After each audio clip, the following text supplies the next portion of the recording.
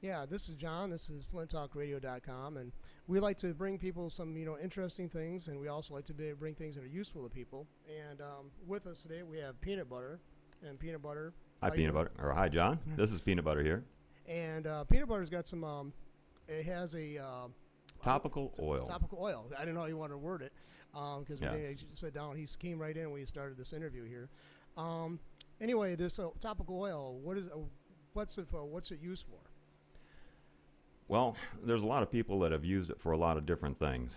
Um, for instance, somebody with, people with neuropathic pain in the extremities have used it. I've seen situations where people have come back and told me that they put this oil on and the neuropathic pain just went away. Other people have said, well, I put it on there and it reduced substantially. And this is the kind of pain that doctors seem to have such a difficult time with. It feels like somebody stuck their feet into a blast furnace. Sometimes it gets so intense, and the doctors prescribe these opiates, the daughters of morphine, the daughters of opium, and it has limited success. They're in the process of getting physically addicted and destroying their liver all at the same time, and it only partially deals with the pain. This stuff seems to, uh, from what people are telling me, has an impact, a very beneficial impact. It's very pleasant for me to watch someone who has been dealing with this kind of pain for such a long time, and they just look up with a shocked expression on their face, saying, "It's gone. The pain is gone." It just brings a tear to my eye every time I hear something like that going on, and I see that kind of thing happening over and over and over again. And then it's not just the neuropathic pains; it's the pains of Crohn's disease, as a for instance. Crohn's disease, somebody wipes a little of that oil on their stomach, and it just, the swelling is going down. I mean, you can see these people with fist-sized lumps sticking out of their stomach. Their digestive tract is so irritated, so knotted up. And there's physically a protrusion coming out of their stomach, and they wipe some of that oil over there, and you can watch this protrusion retracting back into their stomach again, and it's just a matter of seconds before they start saying things like, I'm not feeling the bloating anymore. Some of the pain, the pain is backing down, and minutes later, the swelling has gone down and has almost completely disappeared, and they're back into their gut again, and the pain is just gone. Now, The pain is gone. now the term neuropathic. I mean, that's probably, a lot of people probably not would know what that familiar with that term. Would you like to go into that a little bit? Neuropathic pain. We're talking about the kind of pain that originates inside of the nerve channels themselves. It's almost a pseudo or a false impression. It's like the nervous system is having a hallucination of some sort. And it's caused by a lot of different things. A lot of it has to do with, typically, it's not unusual for this kind of situation to develop with somebody with diabetes. Mm-hmm. And they've lost a little bit of circulation ability in their extremities, and you have the body, portions of the body, the nervous system is perhaps dying off a little bit slowly. Neuropathy? Or that's Neuropathy, yeah. Yeah, because that does happen a lot with diabetics. 'Cause my mother was a diabetic. Certainly. You see this kind of thing progressing to the point where people walk in and have to have amputations performed and stuff like that. But all of that stuff is just so horrible and terrible. When I run into these people, and I've run into hundreds of people in different kinds of pain and suffering, I'm dealing with the medical marijuana industry, business, movement, and there's so many sick people, so many people who are in pain, and it's close to, I feel these people's pain when I'm facing with them, and I just want to, I have this deep need. I want to reach in, and I want to take that pain away from them. I want so badly just to take the pain away. And if I can do just a little bit of that, then I've accomplished something. I just want to take away as much pain in the state as I possibly can. Now, what about the oil itself? Now, who developed it? How was it developed? This is my development. I developed this. After working on it for a while, the formulation of it, I found something else that was similar to it. That was the holy oil of anointing. That the formulation was given by God to Moses in the book of Exodus. There's one word that was mistranslated in the King James efforts. It's the Hebrew word cannabis. The King James folks ultimately wound up translating it as calamus. Calamus isn't indigenous to the Palestine area. It is indigenous to Greece. That's where the Septuagint was translated, which is where the King James folks relied on that document. It was all Greek in origin. The people in Greece, calamus is indigenous there. It grows wild all over the place. It doesn't grow in Palestine. Cannabis was growing wild in Palestine to the point where it was so common that the name Canaan, the land of Canaan, was named because of all the cane material that was growing in that area. And that was hemp. That was hemp, the land of cane. I never put those two together. I mean, that was a... Very, very common in that area. So it's indigenous to that area. It's known by our archaeologists and stuff like that. It was very common all over the place in there. And cannabis, that's the Hebrew word, was used as a part of the formulation of this holy oil of anointing. Like I said, I've never had the guts to make up this pure holy oil of anointing that was listed by God and given to Moses directly. I have a great deal of respect for it. I know people who do work with that formulation. They've been seeing some amazing results, healing open diabetic sores, things like that. But it's not something that I haven't gone there myself. And like I said, I ran into that formulation while I was in the process of working with mine. Now, my particular formulation, I firmly believe that this was a gift from God to me. He led me to the right places at the right points in time to run into the right materials, the right methods, the right techniques to put together this formulation that is, I hope, and seems to be able to deliver the maximum amount of pain relief in areas that the doctors are having the most difficult time being able to deliver relief to, such as these neuropathic pains. That's one category. With Crohn's disease. Crohn's disease is treated frequently by something called Remicade in the hospital. It costs about $4,000 a month for the treatment for that. The primary purpose of that treatment is to reduce a substance in the bloodstream called TNF. It is a inflammatory substance. It's a part of the body's defense mechanism, but it's like when the body goes overboard in trying to defend itself, that it produces these substances that are inflammatory and they are painful. As a matter of fact, one way that this excess substance reveals itself is in the form of rheumatoid arthritis. This topical oil, for instance, at the Medical Marijuana Expo that was held in Detroit a couple of weeks ago, woman came through, rheumatoid arthritis bad in both knees. She was walking around with a cane, with one of these clawfoot canes, put a couple of drops of oil on her legs, on her knees. She went out dancing that night. No. Next day she came back in. She was tugging on this guy in this wheelchair saying, "Come on, you got to come see this guy. You got to come see this guy." It was fantastic. I love being able to turn off pain for people. Now, I love it. Now, what is your background? You obviously, through this, brief interview that we're talking about, or talking through already, you show like a lot of interest in like scripture. So I mean, it seems that there's a connection there to like religious belief. But you're also very knowledgeable on we talked about other things on the outside, before this interview, and you seem to know quite a bit about herbal medicines and alternative means of healing. You're quite up on a lot of this literature. What is your background? My background. I've worked in chemistry laboratories before as a lab tech. That's some of my official background. When I was young and a juvenile delinquent, I studied drug manufacturing. Mm-hmm. So I became aware. The first time I was working with cooking cannabis was when I was 15 years old. I left those kinds of things off to the side for a couple of decades. Taught a lot of Bible to a lot of people. ministered healing to a lot of people, prayed over them, taught people how to minister healing, how to do things like that. So And I'm still, it's the desire of my heart to be able to get healing to people. And I consider this herbal medicine to be from God to the people.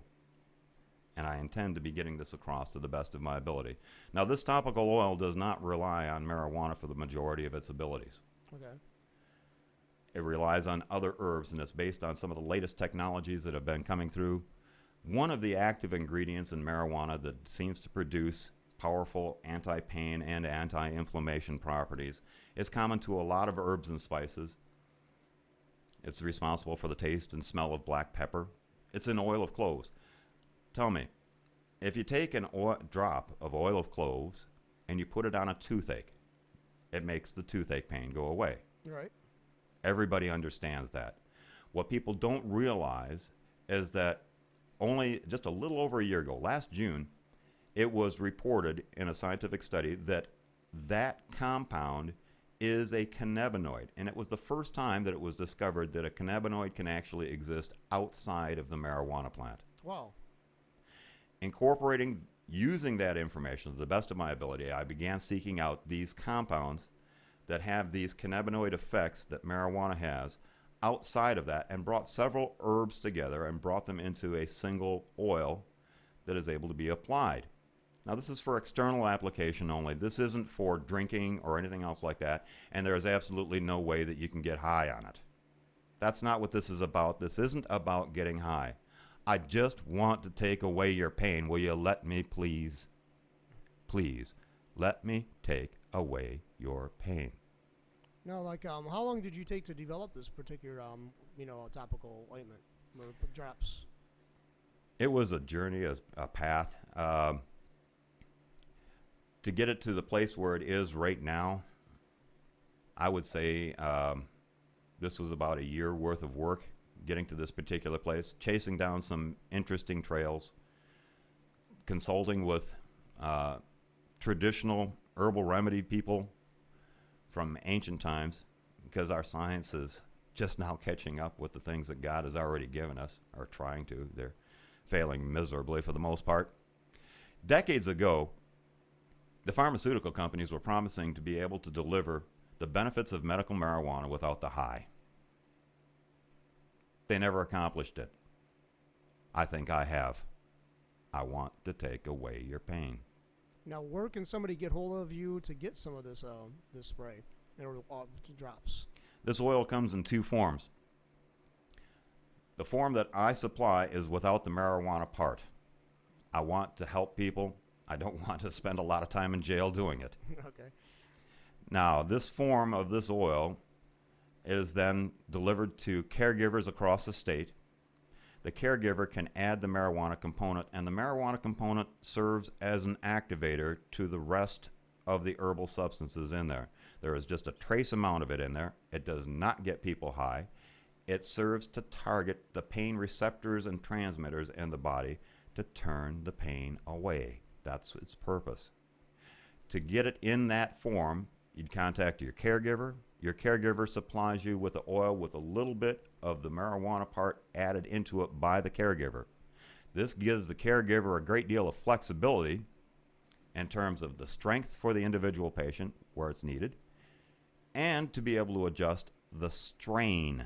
And strain can be very important in these applications. There are some compounds that are present in one strain of marijuana, but not another. And some of these strains, some of these compounds called cannabinoids, while they may be very, very important for being able to reduce inflammation or kill cancer cells, they don't get somebody high, and they're not noticed by the recreational market. And so frequently, patients who are trying to achieve pain relief by using marijuana miss the target because they're not dealing with exactly the right strain. When you're working with a caregiver who has some knowledge, they're able to detect or have some inclination about which strains may be beneficial to you, and the caregiver then is able to incorporate that into the topical oil so that this then becomes a topical oil that is customized to your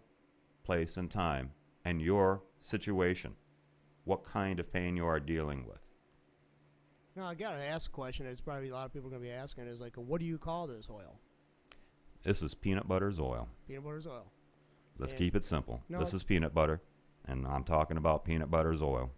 Now, does this oil act? Does it have like some great effect even without the medical marijuana aspect, being introduced into it? Would you? Certainly. Okay. Certainly. Yes, it has powerful pain-killing properties. Without the medical marijuana.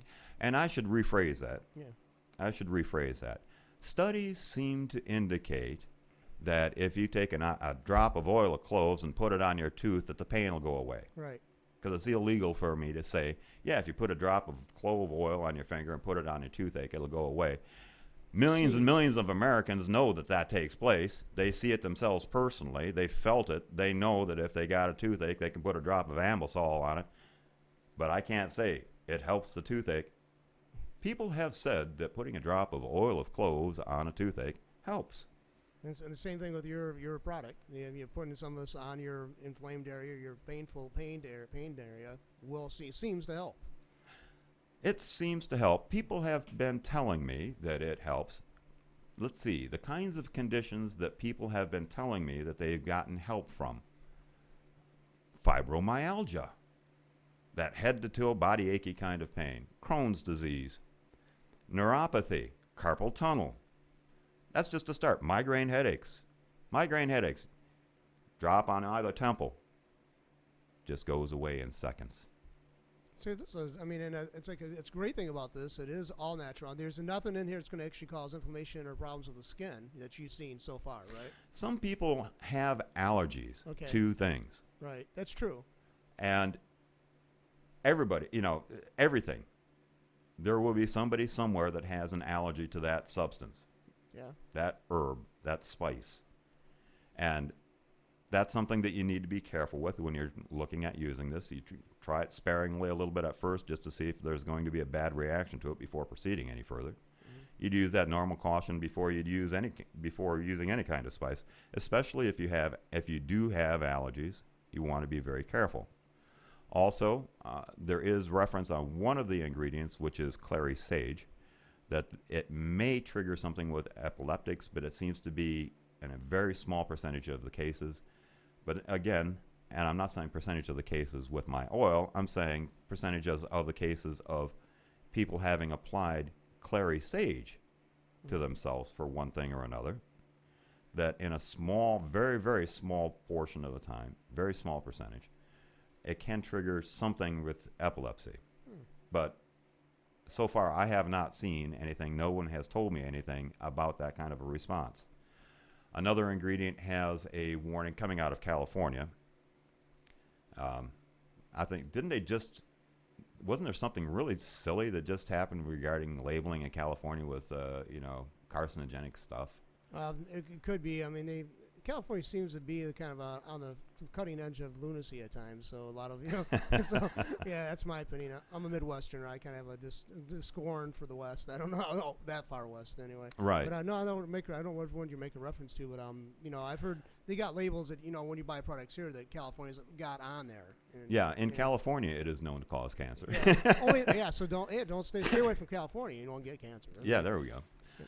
But one of those kinds of warnings about women who are with child. Mm-hmm. So if you're pregnant, you want to be very cautious also with this topical oil. And those are the only two things that I have seen in literature or print as far as warnings from any of these ingredients. Of course, there's the marijuana aspect of it, and lots of people would say, oh, there's lots of horrible things that have been seen about marijuana, but there's been a lot of studies that have been showing just the opposite. For instance, 1974, when they did the study and they found out that the active ingredients in marijuana kills cancer cells. They tested it against lung cancer, breast cancer, and virus-induced leukemia, and found out that the stuff killed cancers, all three forms of these cancers. Our government tried to repress the information. They actually successfully got it deleted out of some libraries and stuff like that. They tried to hide the scientific information. that marijuana may actually hold a cure for cancer if the government would just step out of the way and let our scientists research it. I'm not talking about getting high on a Saturday night. I'm talking about saving people's lives, and I'm talking about taking away pain without getting somebody high. You know, a doctor gives you Vicodin for a sprained ankle. You think you don't get high on that? There's an effect. I mean, it's like, let's face it, anybody who thinks that the pharmaceutical companies don't rely upon your body's reaction to numbing pain by being enhanced by the chemical you're introducing into it is mistaken. I mean, let's face it, people smoke marijuana for recreational use for an effect. The thing is, why couldn't, if that effect is like numbing of painful areas or, you know, situations in the body, why is that so hard for people to understand that? It came backwards, I guess, basically. People started smoking for recreational use, but they also found that there was actually applications for medicine. Well, it's a hard thing for the society to make this transition that something coming from a kind of a recreational use, you know, which a lot of people have real issues with, and I myself, I never used marijuana my entire life. But let's face it, if it shows to have effect on certain things that are actually positive payoffs for the patients, why the hell can't they use this? I mean, it's just like alcohol is a chief ingredient in a lot of types of topical ointments and stuff like that, and mouthwashes. Let's face it, I've seen horror stories going around here, people addicted to alcohol. It seems, you know, I mean, it's just absurd that they can't see the body of work. And I mean, I'm thoroughly convinced. I'm a convert because I was totally opposed to marijuana. I thought, yeah, they're going to use anything to justify legalizing it 10 years ago, 15 years ago, to the point where it's like, you know, there's some great deal of validity with all these studies being run. And why can't they just drop the attitude and actually start doing really good research and stop trying to impede this? And it angers me now at this point, you know. Well, there's several things. One, you said something about initially it was used for recreational purposes, and then people started noticing that it had benefit for inflammation and pain and stuff like that. And frankly, that's actually backwards. That is the popular conception, but that's actually backwards. It's been used for 5,000 years for medical purposes, for things like inflammation and pain and stuff like that. And the concept of recreational uses is actually a rather recent development. So I grew up around. They say I grew up in the '60s through the '70s and '80s. Obviously. Certainly, and it was used recreational then a lot. Yes. See, it's like yes. We did lose a lot of the body of information. I'm thoroughly convinced we actually lost a lot of church organization, like a lot of the Roman Catholic Church, for example, with the repression against dissecting bodies and the prohibition against certain things, did impede scientific knowledge growth. You know, I mean, let's face it. I mean, I'm a Christian. I don't like attacking Christianity, but a lot of things that developed out of Christianity was not based in Scripture, like, you know, the solar system. But, you know, they had this idea that it would be wrong. You know, Galileo was called on the carpet for saying the Earth circled the sun, and we're supposed to be the center of the universe. Well, nowhere in the Scripture does it say the Earth is the center of the universe. It says we are unique in Scripture because we were created by God, but then again, everything's created by God. So, you know, so a lot of stuff was extrapolated. There was totally an error. The scriptural basis simply didn't exist. You know, that's what it is with a lot of this stuff. Yep. Yeah. Yep. Very few people realize that cannabis is actually talked about in the Bible. I never knew it. But there it is in the book of Exodus, but it's just a King James mistranslation that says that it says calamus instead of cannabis, which is what grew there in Palestine at that time. Calamus doesn't. It grows over in Greece, where the translators were working on the translation. They didn't know about cannabis. They knew about calamus. They thought that was the word, and that's the way they translated it. Well, just like so we lost some knowledge that was more. So we lost a formulation from God handed to Moses that's 2,500 years or more older, and it was used for a purpose of making things clean, to purify things. And if you think of things in the context of biblical times, and they talk about clean and unclean, a lot of times they're talking about a medical situation. For instance, lepers were considered unclean. Mm-hmm. This was a substance that was supposed to be applied to all the implements of the temple, all the implements of worship, the priesthood, the prophets, and kings became anointed with this stuff during the as time progressed. And it's amazing that, and this was to keep these people and these areas clean. Mm-hmm. I don't understand why scientists in our day and time don't take a look back at these ancient traditions and ancient historical sources to see what it was these people were observing that made this so important and so central to their worship at that time? Well, I think that there's a tendency in the so-called scientific community to dismiss anything that somebody else did in the past as being just mere superstition. That's what I think. There's an arrogance there. I mean, we didn't find it, so everything else that everybody else did is superstitious behavior, ritualisms and stuff like that without any substance. And I think it's just an arrogance. I think we all do that. I mean, I think every culture does that when they come into another culture, in contact with another culture. It reminds me of the passage in, it's probably in the book of Acts or something like that. One of the Sanhedrin, they were debating about what to do with this new movement with Christians, and one of the head people in the Sanhedrin sat back and said, "Well, we should proceed with caution here. If this is something from God, we don't want to find out in the end that we were fighting against God Himself." The guy, that was Gamaliel, and he was the grandson of one of the greatest rabbis at Hillel.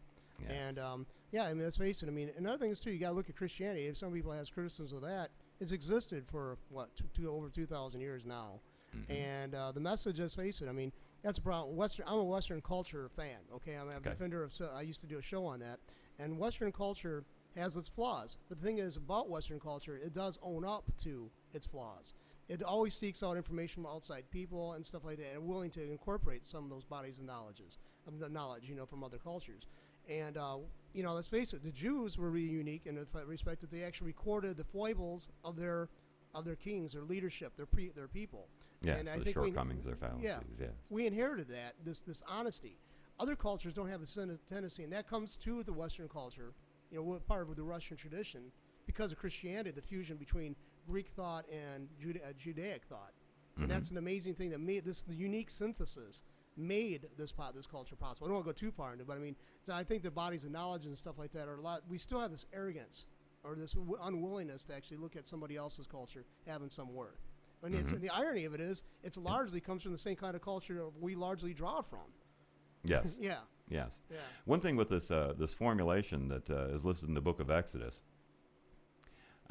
depending upon your viewpoint, this formula that's listed there is one of two things. Either it is literally God Himself handing this special formula to Moses. That would be a literal translation.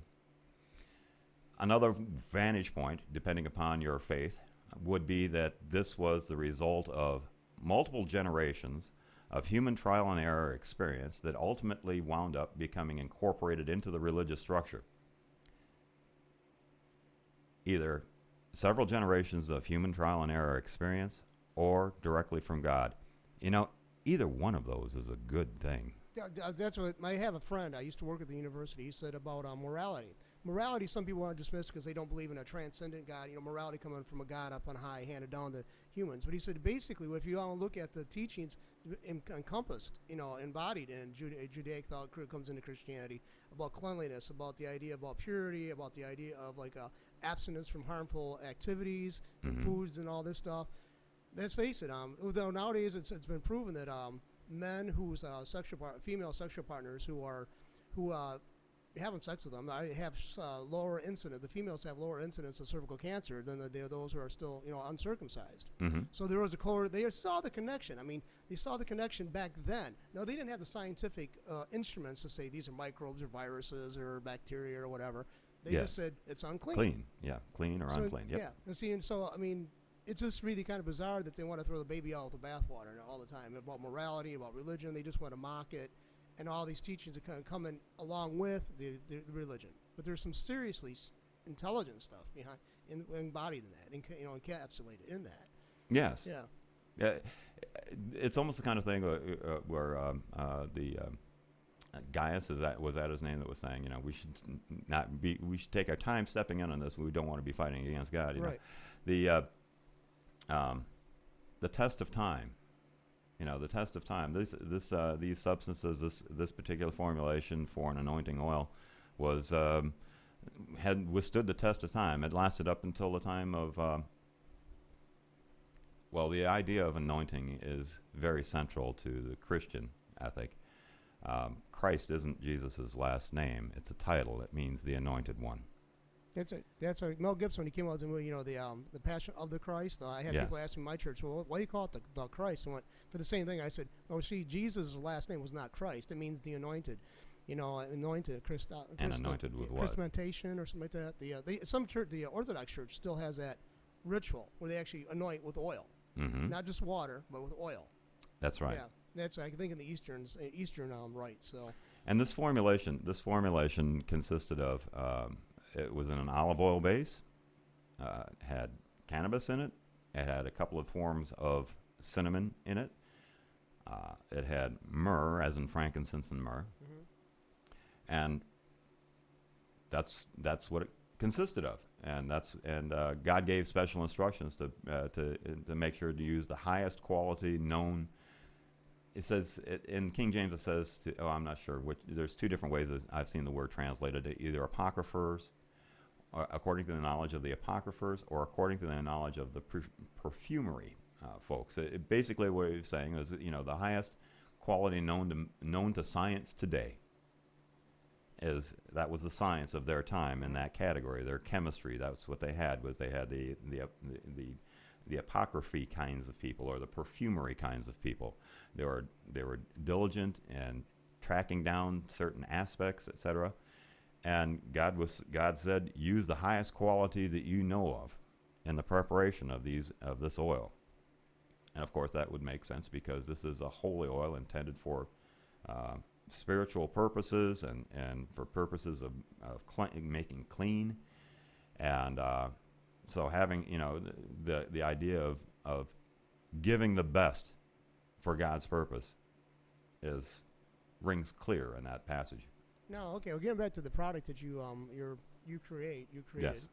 Where can people get this? Where they can contact you so they can get it? Like I already asked the question, it's still largely effective without the medical marijuana oil and tinctures, whatever added to it. Where can they get hold of you so they can get hold of some of this stuff to try it or use it, or where can they get hold? The thing to do is to contact their caregiver. Okay. If their caregiver isn't aware of it, then have them contact the Michigan Medical, or have them contact their compassion clubs in their area. Okay. I've been trying to have a contact opened up for all of the compassion clubs in the state of Michigan, because my intent is to take away as much pain in this entire state as I possibly can. I consider myself to be working on a mission from God, a mission of healing, and I want to heal as many people as I possibly can in this lifetime. No, it's like okay. Now there's gonna be a lot of people. This is the internet. This goes up on people are gonna be outside of the state of Michigan. Does every state have some kind of form of compassion club? Maybe they can contact. Or? Every state? Yeah. No. No. This is a Michigan product for Michigan people. Okay. And if people want it outside of Michigan, you have to ask President Obama to change the situation a little bit to make that possible. Or you can come maybe here to get the treatment, maybe, or use oil. Possibly, Yeah. yes. They could come here and pick up the untreated oil that didn't have the cannabis part. They could probably take that back with them. Technically, it would be, if push came to shove, it could be defined as paraphernalia, I suppose, unless the person intended not to add a marijuana component to it. And it's useful as in that form also. Yeah. Not quite as effective, I don't think. But even so, it's the federal situation, Right. and that's why I'm trying to keep. And that's why I'm saying this is a Michigan product for Michiganders. Mm-hmm. Michigan for Michiganders. No, it's like I like to see where eventually there's an easing, and I think Obama's already said basically a lot of the drug offenses, his Justice Department said it could be as vigorously pursuing or prosecuting as other previous administrations. So I mean, as much as I don't like Obama, I don't like him for a lot of things. Like I can see him with this healthcare thing being taken creating a fiasco and all this other stuff. But I don't like the idea of what he's got. Not the way he's going to run it. And I have a problem with government running anything because I've never seen them do anything pretty well anyway. So, Do you have an inherent distrust of government? yes, I do. It's like Isn't that amazing? Yeah, it's like It seems like if you want to find a way to make something as expensive as possible, just get the government involved. well, yeah, they'll And this recent series of things that have been taking taking place. For instance, have the bank bailout that was taking place. It started out under the Bush administration and carried through into the Obama administration. And there was a lot of bankers that got some pretty big piles of money. Right. I didn't see any, and my pockets didn't become inflated. I heard stories about bankers going out and throwing really lavish parties and spending millions of dollars on parties and spas and stuff like that to celebrate having this extra taxpayer money put into their pocket. And then the car companies had a problem, and I understand there's people working and stuff like that, but there was a lot of money that was given to the car companies, and then they had this little program called Cash for Clunkers. Mm-hmm. After spending trillions of dollars, handing trillions of dollars to these companies and stuff like that, they finally got around to actually handing some money to people, and it was at first limited to $1 billion and then expanded to $2 billion, in contrast to the trillions that were given directly to the companies themselves. Now we've got a situation where there's this huge bill that they're talking about, and I'm supposed to trust my government that all of these trillions of dollars that they're talking about spending is going to be benefiting patients. But I know that the checks are going to be written out to doctors and drug companies and hospitals and things like that. Yeah, there isn't going to be any checks written out to individual people. This is money that's going to be going to doctors and hospitals and pharmaceutical companies. Yeah, that's trillions. That's the reason why I have an issue with that. It's the reason why it's not because I don't care about the poor and the suffering and all that. I mean, if they're going to be served, fine, we could do some. But we also got to eliminate a lot of the federal government's going to other countries. I mean, we're buying our friends. It doesn't seem to work that well because I talk to people on the internet from other countries and they hate us. Okay, so and these countries they're living in are getting billions of dollars a year from us. We're basically making our own people slaves to these other nations, paying tribute to them because there's no way you can slice this other than being tribute to these people. And if we just start folding that back into our own economy, just a portion of it, we'd have a strong, viable economy with a lot of people getting their needs met because of the economy functioning as it should, instead of just throwing it away. And we're throwing billions of dollars a year away for friends who are, let's face it, once you cut the funds off, they're no longer going to be even friendly. So, I mean, they're not that good of friends. And we're not getting anything out of it. Simply, just no bang per buck on this. So certainly, you just close down all the overseas aid. If we're not taking care of our own people first, then why is the money being sent overseas when we have our own people to take care of first? This is our tax dollars that are being applied in these situations. It makes much more sense to keep the money at home until we make sure that our own Americans are taken care of. Yes, there are people in other parts of the world that are in dire need. But to take money from people in need here to give it to somebody else to help relieve their need over there doesn't make sense. And the people in the United States right now are in need. Right, exactly. This is a tough financial time right now. This is a tough financial situation that we're going through. Rough economic times. We've got these healthcare issues, unaffordabilities, and stuff like that. Yes, those are there.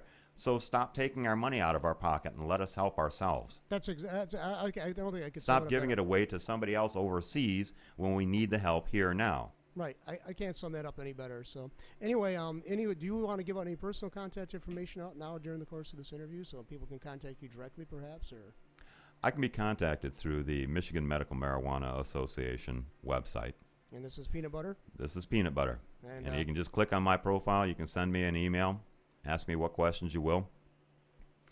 And please, like I said before, I want to take away your pain to the best of my ability and to the best of what God can give me to do that with. Okay. Anyway, thank you very much for coming in, and I appreciated this conversation Thank you, had. John. And have a good one, okay? God bless. Can I pray for these people out there? Sure.